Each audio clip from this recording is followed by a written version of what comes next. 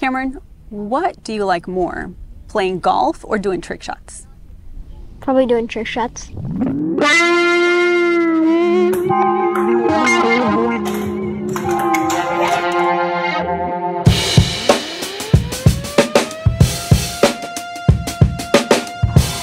Cameron Middleton just turned 8 years old a few days ago, and as he puts it, golf is his life. He already has 2 hole-in-ones, he's won several first-place medals on the Junior Tour powered by Under Armour, but what he's known for all over the world are his trick shots. It's a big reason he has more than 10,000 followers on Instagram. Cameron is described as a trick shot artist.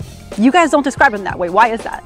Well, because yes, he is a trick shot artist and we have tons of fun with trick shots. I like people to see the golfer side of him because without the golf club in his hand, the trick shots wouldn't exist. He wins enough tournaments, he wins his divisions, so to me he's more of a competitive golfer who enjoys doing trick shots, not just with golf but with anything. I mean, if there's a ball in his hands, whether it's a soccer ball or basketball, he's thinking of some fun way to throw it over the backboard or kick it off a wall or something. So, you know, to me, he's a golfer first and trick shot is kind of second. How did you get into doing trick shots? Just as soon as COVID hit, we were like, what do we do?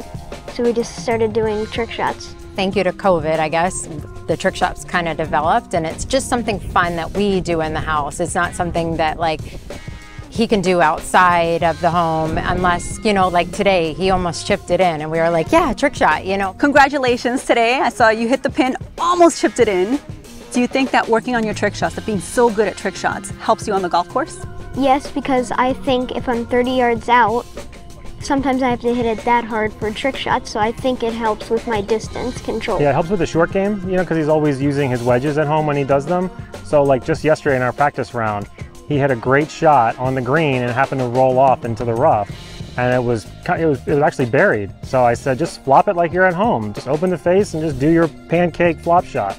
And he did it and it almost went in. He almost, popped it in. What is your favorite trick shot?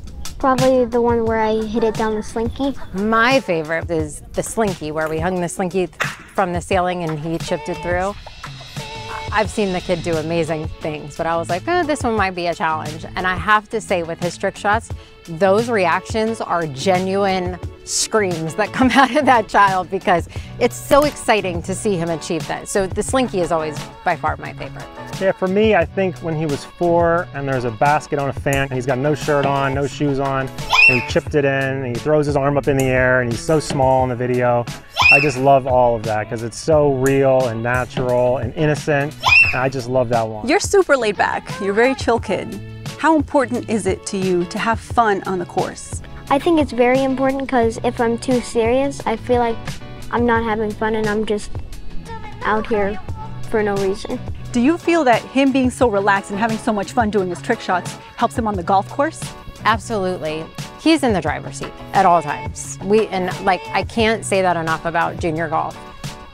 We see so many parents come out and they're just so angry and strict, and our focus is fun at all times. And so that's really what we try to model his golf game after, his trick shots after. We just try to do it the most easy way for him because forcing him to do it doesn't make any sense for us. Does it work for any kid this age? No, not really. I mean, you have a little one, you understand when they're not feeling it or you tell them they have to go out and practice, you get a terrible result.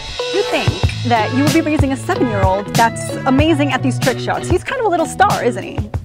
Yes, and he's made it all on his own. I've struggled to manage his Instagram. I get a lot of requests from different people and I try to be the mom, you know, that allows everybody, and I've made everything public for people to see, but I still, you know, have to manage the negative comments and the, oh, this is fake, but you know what, like he's earned every bit of the notoriety that he gets. What is it like to be recognized on Instagram, to be Instagram famous, basically? I think it's pretty cool that everyone can recognize me and they know me from Instagram.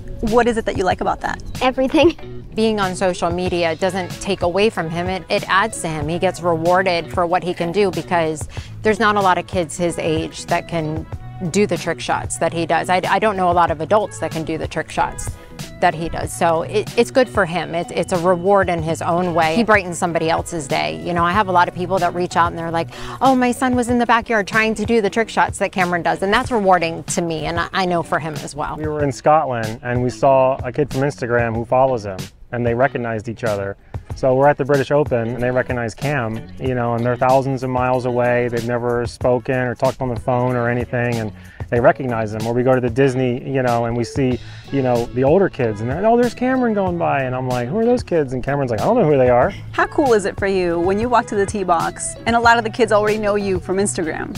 I think that's very cool that everyone knows me and they like me as well from Instagram. It's really cool to see that, and that a lot of that came, especially like I said, during COVID. You know, the grandparents weren't able to see him anymore. It was really sad. So we started doing trick shots at home, and her dad would post them on Facebook, or we'd post them in Tiny Beans for the grandparents to see when they would log in, you know, every day.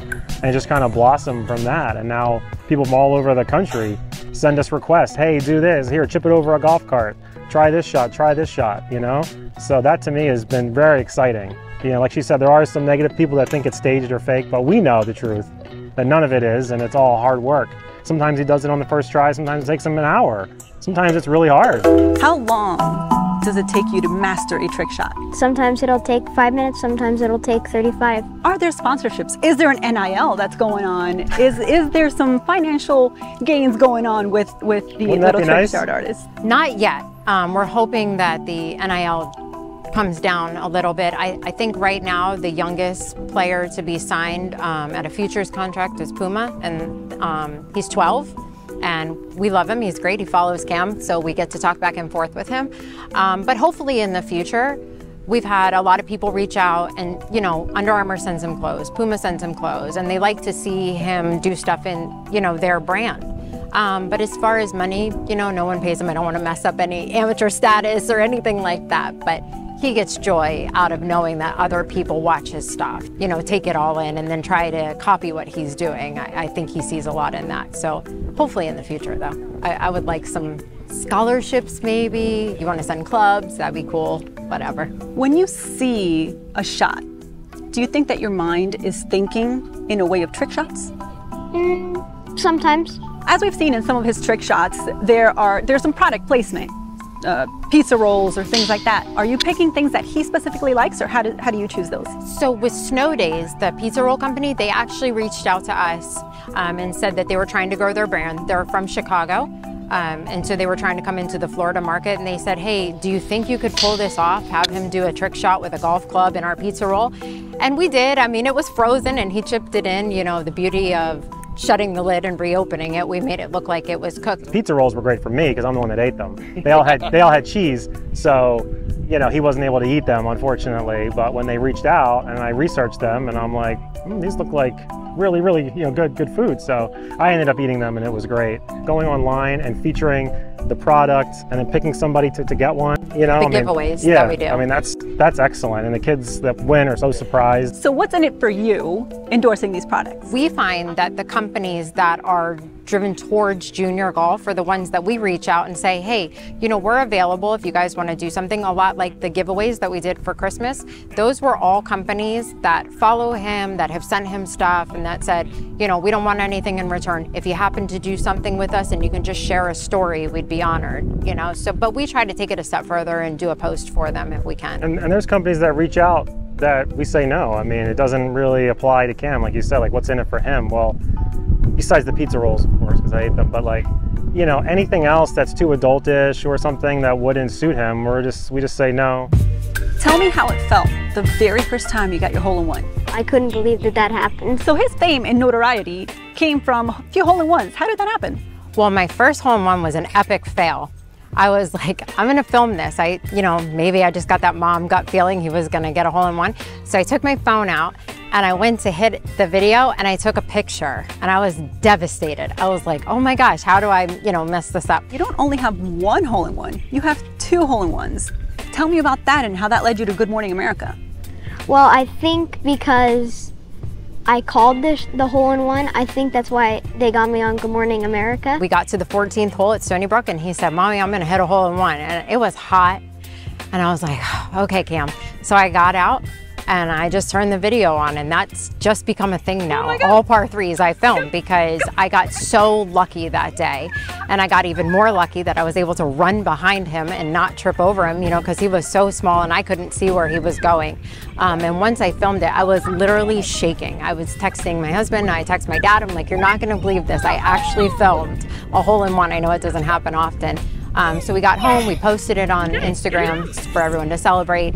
And it was a couple of days later that Good Morning America reached out. There were so many people to pick for Good Morning America, and they picked a 7-year-old. That's very awesome to me. I thought that was the coolest thing in the world, just like meeting Ricky. What was it like meeting Ricky Fowler? I thought that was the coolest thing in the world. I've never seen something more cool in my life. Tell me about your day chasing him to get a picture. As soon as I was done, I could barely walk. It was pretty tiring doing that. It was pretty tiring meeting Ricky Fowler. Yes. Do you identify yourself with Ricky Fowler? Like a little bit of a rebel, laid back? Yes. So Good Morning America, right up there with meeting Ricky Fowler? Yes. Pretty sweet for a 7-year-old. You said that he enjoys seeing the likes and seeing how people like it. Do you feel that that drives him, that fuels him, that does him good to see that success translate onto Of course, the yeah. social I mean, he sees the fruit of his labor.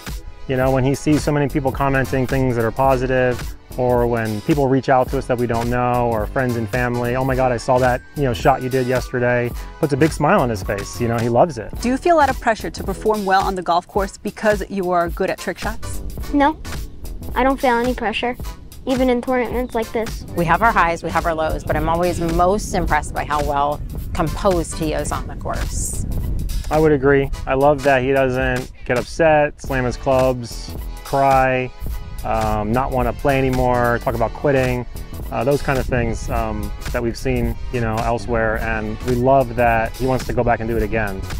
He's never wanted to like take a break and, you know, wait a month. He wants to get back out there. So we love, I guess, the bounce back, the resiliency. What do you do to keep so cool? I just make sure that the other kids don't bother me, and I make sure that if they're crying or something, I don't pay attention to that, and I just play my game. I think a lot of that translates when we play tournaments. Sometimes he's a little silly and we try to reel him back in, but we never want him being the super serious kid because that's not going to be fun and that's not his personality. Yes, so him anyways. Why try to make him be someone he's not? He's always going to be the fun-loving kid. Probably even when he's 16, 17 playing golf, or at least we hope so. So, Mom and Dad, Yes. what are your golf goals for your child? I always tell him, just go to college. If you can get a college scholarship to some nice college somewhere outside of where we are, I know Mom wants him to stay nearby, okay? But if he goes to Texas or Oklahoma or North Carolina or wherever it takes him, and college is paid for because of his golf that he grinded while he was 15, 16, 17 years old, and that would be great. If he goes on tour or whatever, I'm not even gonna say that, then that's all extra. If he can just go to college and have, you know, a great 4 years and meet a bunch of lifelong friends and make those connections, then it was all worth it. My golf goal for him is to keep it fun, to keep it real, to stay true to himself. And I would love to see him play on tour, but that's just my dream, not his. I mean, he says he wants to win a green jacket, and I hope he can achieve that one day. What are your goals as a golfer? To make it on the Masters and to get a college scholarship for golf. Do you think your trick shots are going to get you there? Yes. Keep on moving on.